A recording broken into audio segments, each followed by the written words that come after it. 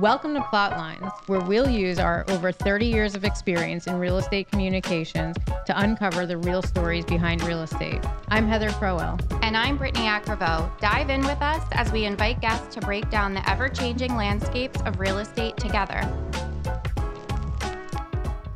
Welcome back to PlotLines, everyone. We're here today with Anton Pick, who is an acquisition analyst for North Point Capital and a portfolio manager for the NYU Schack REIT investment fund. So Anton, maybe you can introduce yourself a little bit and tell us about your journey in CRE and your work at both North Point and NYU. Sure, of course. Thanks for having me. So I'm from France, born and raised in Paris. I've been, like many of us in the CRE industry, I think real estate is kind of a family thing for me. Okay. So my grandfather is a real estate investor. He's been in the business since the 70s, probably. He founded CoFinance, which is one of the, very first real estate investment firm using kind of the private equity model.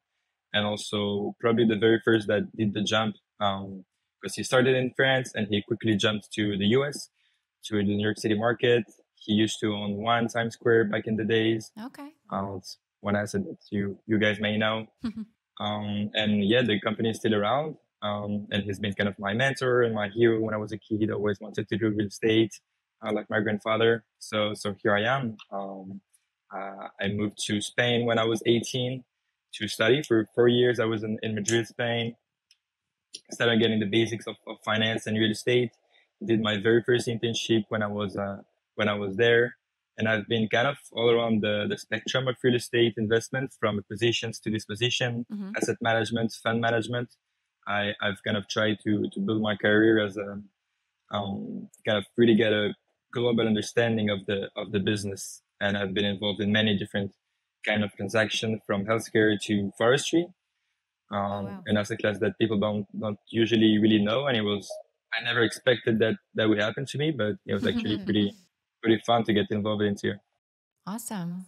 Yeah. Wow. What a great journey. Thanks for sharing that with us. So on PlotLines, we're all about rewriting and discussing headlines that we're currently seeing in the news. I know we're going to focus mostly on multifamily investment with you today. So two headlines that we've seen recently, kind of contradicting each other. Don't miss the best time to buy REITs. And then the other one said Wall Street hates REITs like it's 2009. So I figured we could start there. What is your outlook on the space given the current economic conditions? So yeah, it's definitely a tough environment for REITs. They've been extremely volatile. So I've been following them for the past year, as I was a portfolio manager for the New York University REIT investment fund at Schack. So it's definitely been a very tough environment for them. The REITs are super affected by interest rates. They almost trade like bonds. So interest rates go up, their prices drop. And for the past few months, we've been really seeing that trend. Like whenever the 10-year goes up a few bips, the REITs are affected like instantly, and you can just follow, like if you do a correlation analysis following the true graph, you're going to see that the correlation is crazy. So it is a very tough environment for REITs. And if you're an institutional player playing large amount of capital and you have some very strict requirements in terms of volatility, it's definitely, a challenging time to invest in REIT. And when you're reading all the headlines, it's getting a very bad sentiment on the sector. So it's definitely tough. But I think it's maybe one of the best time to invest in REITs. It's when you see these huge distress times that you really should invest in REIT. 2008 was, the best time to invest in real estate in your life. So, so it's kind of the same story here. There is, most of the REITs are trading at a very steep discount to NAV. So, NAV is like the fair market value of what the REIT should trade at. And currently there's a huge discrepancy here, and also a huge discrepancy between these listed REITs and private transactions. Right, sure, yeah. And, that's the reason why players like Blackstone have been acquiring a few REITs recently, because they're seeing that huge discrepancy between private and listed market, and they're taking advantage of that. And they've done that for single family rental with the Canadian REIT Tricon in the beginning of the year, and more recently with our community, which is really a multifamily REIT. So given that, where do you see that like the biggest value play in the REIT space, right? Which one, where do you feel like it's undervalued and you're comfortable with the fundamentals and, you know, there's an opportunity for REIT investors to get in at the ground floor? So the three sectors with very strong tailwinds right now are everything residential. Sure. Yeah. I love manufactured housing a lot. They're very well positioned, you know, because they're here to tackle the big issue that we have in that country, which is affordable housing. Yeah. And they're perfectly positioned for that. They're trading at a very steep discount to NAV. Mostly, you know, can go around 20% discount to NAV maybe. Same for retail, especially if you take grocery anchored retail REITs. They're still trading at a very steep discount to NAV, but we're seeing a strong growth and a strong pickup in retail REITs for the past year. And healthcare and data centers are the two ones that also have very strong, you know, long-term kind of secular tailwinds, but they're not trading as such as a discount as the others. Yeah. What about the public market versus the private? Any thoughts there? I think it's definitely the time for investors, especially, you know, if you're kind of a smaller investor, maybe an individual investor, to place money into the public markets. And, you know, if you're going to place into S&P 500, you're really betting on overvalued tech stocks. If you're looking at REITs, you're looking at, you know, very undervalued sector that has a super strong, it's not going away, you know, like Google, it's one of the largest company ever, but if tomorrow some company can make a search engine that's better than Google is gone. It's over for them. Vornado or, you know, Simon Property Group, their properties are here and then they're never going to move. They're going to be here forever. SL Green, one Vanderbilt is not going to disappear tomorrow. That's hopefully not, but it should really not. So switching gears or pivoting and focusing on multifamily for a minute, a lot of the narrative that we hear about multifamily is, you know, affordability and supply constraints. And how does that inform your, you know, your investment decision in terms of where to invest in multifamily and kind of maybe moving multifamily up in the desirability factors? I mean, so it's also, definitely a challenging time for multifamily because of the oversupply in some submarket, especially, you know, obviously the Sun Belt. But because of the, you know, more recent headlines and more, you know, kind of all the problems hitting the fan recently, we've been some very, very strong adjustments in prices. I've seen properties transact at like 40% of what they were trading for a few years ago. And I'm seeing a huge spread in cap rates between the very prime class A properties that every institutionals are bidding on. I've seen transaction recently in mid-4, so 4.5 cap in like Dallas, you know, like an oversupply market. You're going to bid 4.5, which is below treasury for an oversupplied product. Seems really odd. But I've also seen a lot of transaction around 6. If you go into more tier 2 locations, or if you look at markets that haven't been oversupplied like others, or if you're looking at more class B properties that have a naturally affordable component to them, then there is a very strong rationale here to get into them because their prices have adjusted because of all the supply that came into came in recently, but they're not really competing against this brand new luxury class A housing. If you're, you know, if you have a more lower income, you still need housing, and you're not going to be going into this brand new luxury property that just got developed. You're going into what you can afford, and these properties are where people should look at and what people should buy, and that's what we've been focusing on recently at Northpoint Capital. And Anton, you mentioned manufactured housing. I mean, talk about a space that gets, a negative connotation, but it's interesting. I've been reading a lot about that as well as sort of a hot investment or asset class to be looking at.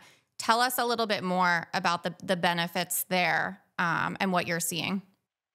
So it's really a sector where you have to work with people that really know what they're doing. It's a sector that's kind of niche, but when you look at some of these REITs, UMH is one that come into my mind. They've been here for 20, 30 years. It's kind of a family company. They know what they're doing. They've acquired a lot of space where they can place these manufactured homes that they're themselves producing here in the US. So they have all these lands that they've acquired at a pretty good basis.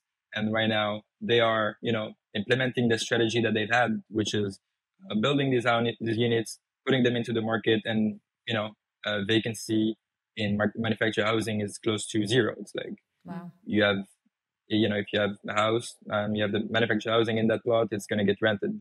And obviously the rent growth are not going to be as crazy as what you can get on some other type of product, but there is still a stable rent growth and very low vacancy, which makes the project very, very appealing, and the investment thesis, if you're getting into the REIT at a discount, very attractive.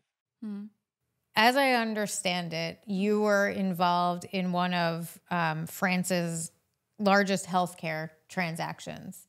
Can you tell us a little bit about that, and maybe draw any parallels between that and the market today? Yeah, so that was back when I was at BNP Paribas in Paris, France. Okay. Yeah.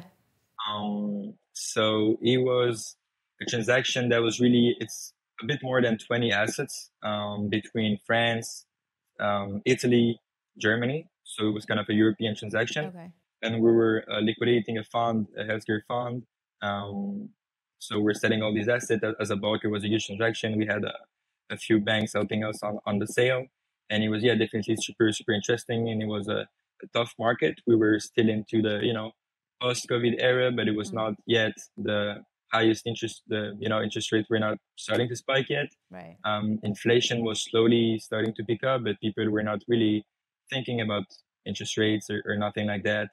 And transactions were, really active. It was great environment. And to draw a parallel between multifamily and healthcare, most of the portfolio was nursing homes.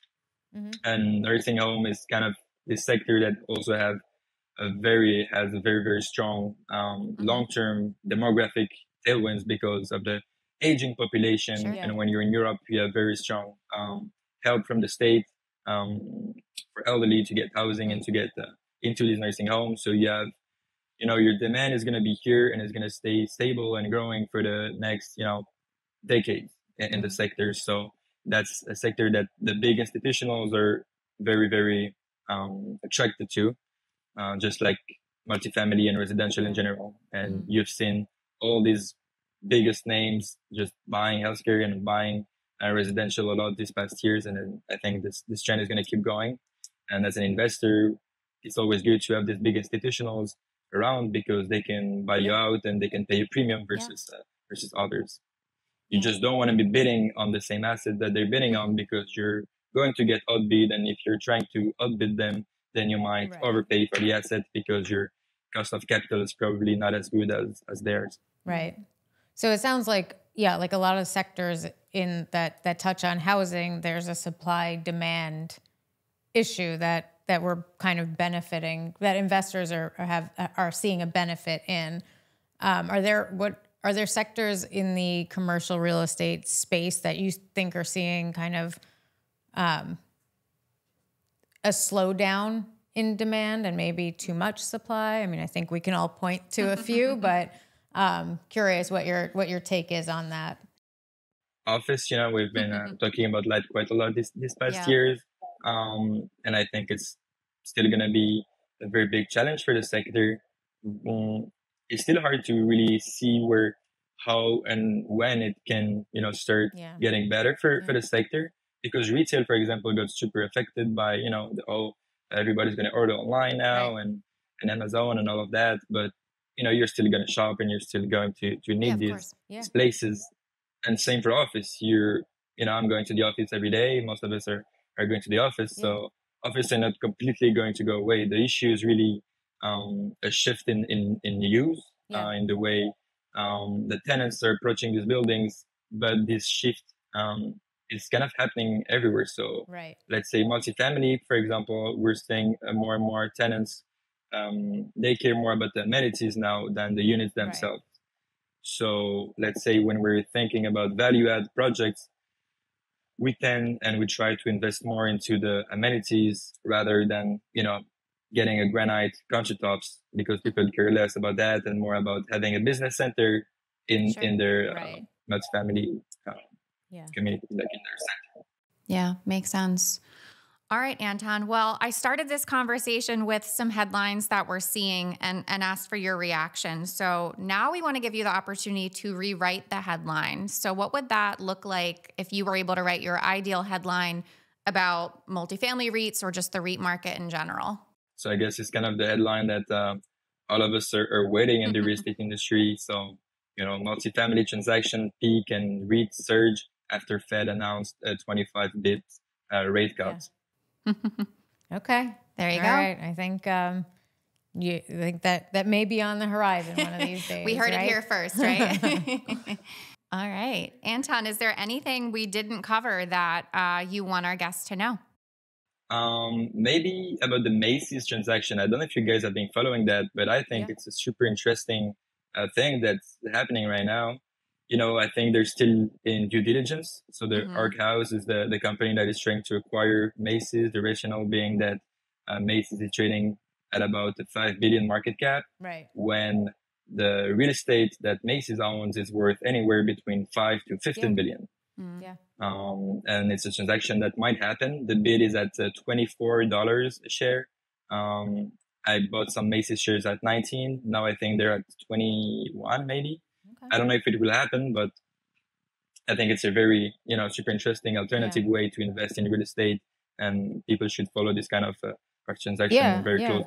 And given the department store redevelopment trends over the past several years, there's some value to be unearthed there potentially over time. Definitely. So, awesome. Yeah. All right. Great. Well, thanks so much for joining us today. We enjoyed the conversation. Thank you, Anton. My pleasure. Thank you. This podcast is a production of Gregory FCA. If you enjoyed our discussion, please subscribe wherever you listen to podcasts